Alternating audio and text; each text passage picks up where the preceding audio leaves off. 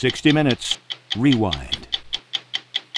The Abscam trials have resulted in the conviction of 6 congressmen, 1 mayor, and sundry others, and more indictments are expected. And currently, the senior senator from New Jersey, Harrison Williams, is facing a jury on 9 Abscam charges, including 1 for bribery. The chief witness in all of this courtroom action is the sting man, Mel Weinberg, who has collaborated on a book just published by that title. It was Weinberg who conceived the idea of Abscam, wrote its scenario, and personally handled almost every approach made to those public officials. It was he who convinced the FBI to set him up as the business representative of a mythical Arab sheik who wanted to invest his millions in the United States. The sheik would be willing to pay the congressman generously, said Weinberg, if they could, in return, guarantee him permanent residence in this country. For using Weinberg, the FBI has come under fire. A defense attorney called him a one-man crime wave. Another said he makes J.R. of Dallas look like Peter Pan. Abscam, the entire enterprise, Bill, was conceived and executed by the FBI, staged by the FBI. That's correct. And a confessed swindler, Mel Weinberg. That is correct.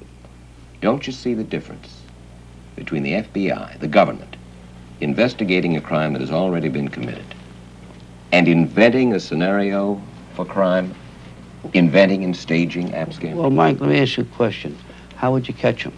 You set a crook to catch a crook, all right? We put the big honey pot out there, and all the flies came to us. You don't think you're going to walk up to a Congress and say, I want to bribe you. You have to give him a reason why you want to bribe. What can he do for you? Every one of these congressmen were told one thing only. If you can do us a favor for these Arabs, all right, that you'll sponsor them, we're willing to pay. If you can't do it, then we don't want to pay you. You've said, I'm going to be delighted to let the people of this country know what their politicians are really like. That's correct. What are the politicians really like? Well, I personally think they're a bunch of perverts, drunks, and crooks. Well, conceivably, it takes one to know one, Mel, but... That's true. No argument with that. I'm not a pervert. I may be a crook. Uh-huh. And I'm not a drunk. Prior to Abscam, Weinberg was an international confidence man and hustler, fleecing the unsuspecting to make his living through a phony company he called London Investors. What was your average annual income for the 5 years, let's say, prior to Abscam? Oh, I would say I must average, the company I had must average $500,000 to $1 million a year or more. This is London Investors? That's correct. And your deal basically was getting front money from people that you were going to deliver loans to, except you never delivered the loans. That's correct. And you mean to say that year after year, though you didn't deliver loans, though you were swindling people, no harm came to you? Nobody tried to take you out? Nobody... Oh, yeah. I was, one time I dealt with an attorney down Miami who was related to a guy, I forgot his name, Tony something. I didn't know who he was. I took this attorney, and his uncle came up and wanted to throw me out the window. And I started mentioning names of people I knew, and I was hoping I'd get the right name. I couldn't back down and say I swindled him, and he would have thrown me out. I had to keep bluffing my way through. And I had one foot through the window. I was fighting like mad. You serious? Oh, yeah. And I must have hit the right name, because they held up and they just threatened me. But you mean to say, Mel, that in, let's say, those 5 years, you must have swindled, I don't know, what, 1,000, 5,000 people? Oh, we used to average sometimes 100 people a month. And a lot of people we took a second time. Told we were going to put them with another bank. And you'd get another upfront payment? Right. People are damn fools, aren't they? Oh, yeah. People, they want to be taken. I mean, if you have the, as we call the fruit salad, to give to them, all right? We had the limousine. What you're saying is the fruit salad includes a limousine to impress your Fancy potential offers, mark. the telex, the phone ringing all the time. How do you keep the phone ringing all the time? A lot of people call up, wonder where their money was. Have you ever been swindled yourself? Oh, yeah, lots of times. You have? Oh, yeah. I mean, every con man gets swindled. I mean, that's standard. Tell me once. With the Yaqui Indians. I went down there to buy gold. I bought a contract, which I should have known wasn't right, because where the hell would they get a typewriter to type on? You mean they give you a typed contract? Oh, the contract with ribbons was beautiful. Yaqui Indians where? In Mexico, right off the Arizona border there. How much did they take you for? Oh, I don't remember offhand, about 5, 10 grand. But it actually didn't take me. I got copies of the contract, and on the way back to the West Coast, I sold about 30 of them at $1,000 apiece. So I came out ahead. One time his swindle didn't work, and he was arrested by the FBI. As part of the deal he worked out, Weinberg agreed to work undercover on 4 cases in order to keep himself and an associate out of jail. Those cases were completed prior to Abscam, but Weinberg continued working for the FBI. Mel Weinberg, why did you cooperate with the FBI? Help the FBI to stage Abscam? Was it fear? Was it patriotism? Or was it just another way to make a buck? Strictly for the money. I went and started with them. I have a government exhibit here that says that from March 2nd, 1978 through December of 1980, they paid you in excess of $150,000. Right, but a lot of that is expensive if you look at it. See, all right. Taxpayers' money, $150,000. Did the taxpayer get his money's worth? I believe so. How? They got 6 congressmen, plus a senator. They got a mayor. They got a state senator, and plus a load of other small type people. The cases are coming up. It seems that Angelo Ericetti, who was the mayor of Camden, New Jersey, was the first political target, right? He was actually the first political person we met. When you met Ericetti, what did you figure about him? I liked him. You liked Ericetti? Oh yeah, I think if I had met Ericetti, say 5, 6 years ago, we would make some partners. I mean, he was something else. He was terrific. Why? He would get into any crooked deal you want. He would bring up some real crazy deals to us. I mean, he wanted to get into counterfeit money. He wanted to give us the Port of Camden for narcotics. Anything that was dishonest, he wanted to do. I mean, he was a likable guy. I mean, out of all the people that we dealt with, he was the most likable one now. What makes him likable? Well, you know where he was coming from. I mean, he wouldn't hedge. He wasn't a crier. He'd come out and tell you exactly what it was. I mean, he wouldn't beat around the bush. He'd tell you he wanted this. He wanted to make money. One time, we were in the Hotel Hilton, and the mayor came up ahead of time before the equipment was set up. What Hilton? The Hilton Hotel by Kennedy Airport. Yeah. And he came up to the room, the suite of rooms we had before the equipment was set up. Mayor Ericetti. Ericetti came in the room. He's talking to me and another agent. And there's a knock on the door, and he opens the door, and there's the guy who was the FBI agent with all the equipment. So the guy looked at the mayor, and I mean, he didn't know what to say. So the mayor said, "What's that?" He said, "Shooting a TV commercial down the hall." What am I going to tell him? They're sitting with all the equipment in their hand. And he never said a word. Mayor Ericetti, your mark. Yeah. Smart fellow. Well, these things happen, and he believed in us so much that he didn't take any notice. And he was, in effect, the Judas Goat of Abscam. He was the fellow, the mark, that led many of the other political figures to the slaughter. That's right. Ericetti brought you to Howard Crichton. Right.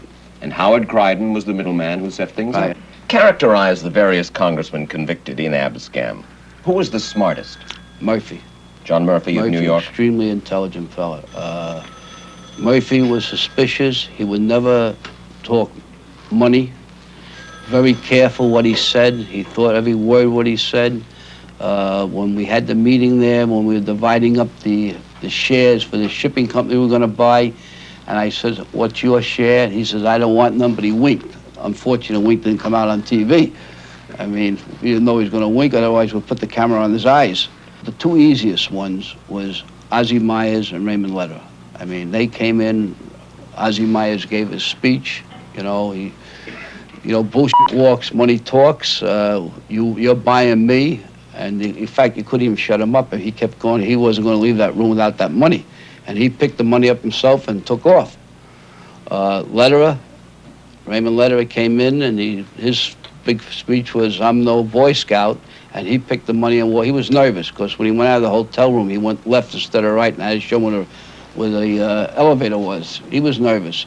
And the other easy one, the dumbest, well, you could say, is Kelly. The fella from Florida. Yeah, the one that stuffed the money in his pockets. I mean, his thing was, if you knew how poor I was, you'd cry for me. He was pitiful. I mean, he actually was putting it in his pocket, and then when he finally realized he was caught, he gave that great speech on TV that he was doing his own investigation. I mean, I could have thought of a better excuse than that. Frank Thompson is an old-time pro, all right, as a congressman. Like all Congress, he talks, but he double talks. He says nothing. There is a very definite extent to which I or any other friendly member of Congress can help them. But it's very difficult. Very difficult. Well, that's what the money is for, is to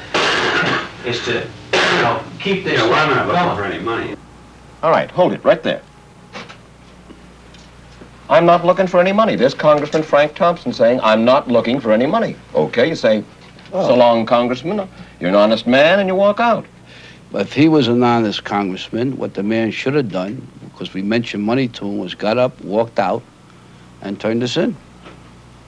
He didn't get up and walk out. He stood there and listened to the rest of the spiel. After the congressman had left, Mel Weinberg on the left, Howard Crichton, the middleman who brought Congressman Frank Thompson in, on the right, and FBI agent Tony Amoroso in the middle, laid out their strategy for getting Frank Thompson to accept the payoff.